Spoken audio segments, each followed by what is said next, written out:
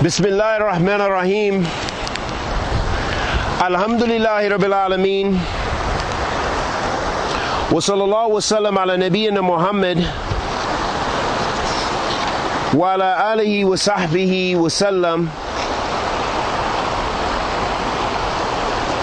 Amma ba'd.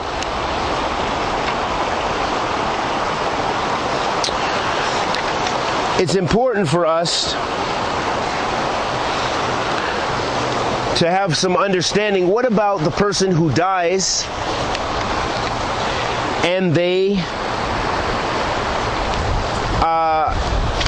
haven't finished completing their fast that they were supposed to make up? What is the hukum regarding that, and what should be done?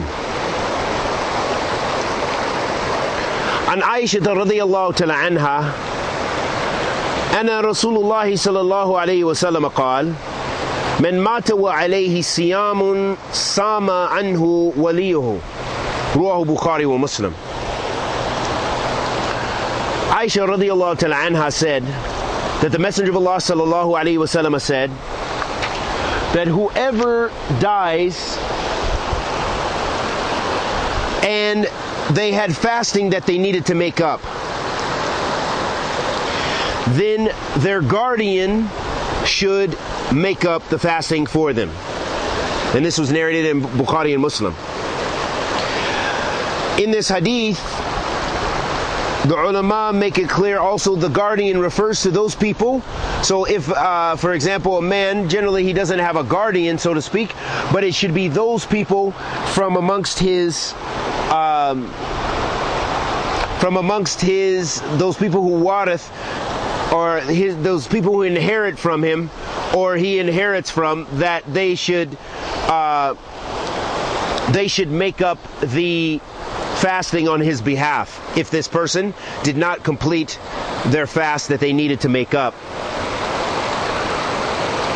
What we learn from this hadith, as Sheikh Ali Bassam rahimahullah ta'ala mentions, and we won't get into the differences of the opinion of the ulama in this hadith, we'll just stick with some of the basic benefits, is what we learn. He says the hadith, the apparent meaning of this hadith is that it's an obligation for someone to make up the fasting on behalf of the person who died and was unable to complete their fast or make up the fast that they owed to Allah subhanahu wa ta'ala.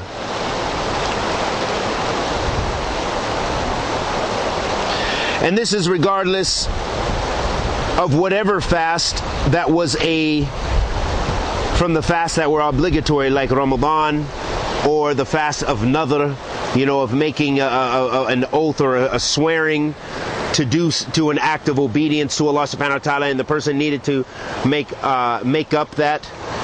So regardless of whether it was that, regardless of the fast that needed to be made up, that he said the apparent meaning of the hadith is that it's an obligation that someone makes it up. The second point he mentions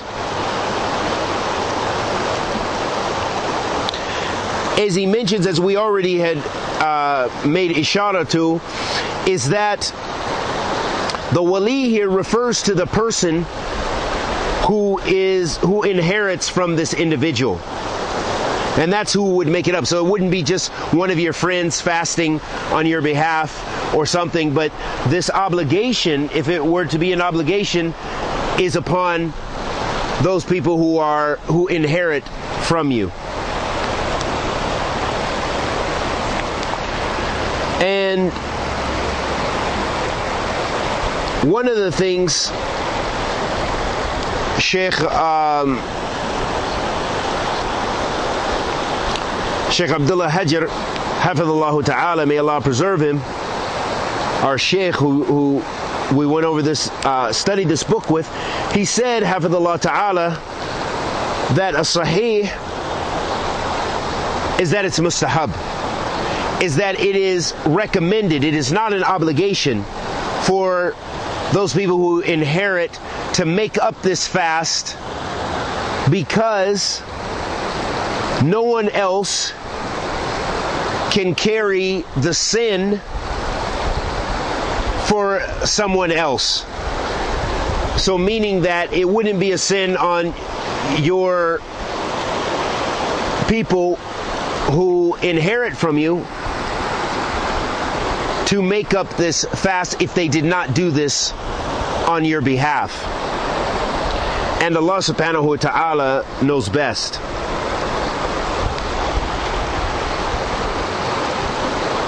And this is in accordance with the Jamahir ulama, meaning the majority of the ulama say that it is not an obligation for them to make up this fast upon you, but that is recommended, with only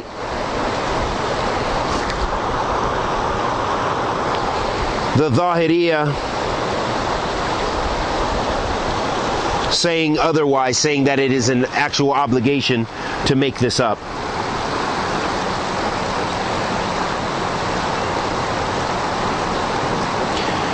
And those are just some of the benefits of that hadith and the importance of making up the fast on behalf of others, that it is recommended to do so. And we ask Allah the Almighty to accept our good and forgive our evil. Wa sallallahu wa sallam ala nabiyyina Muhammad wa ala alihi wa sahbihi wa sallam.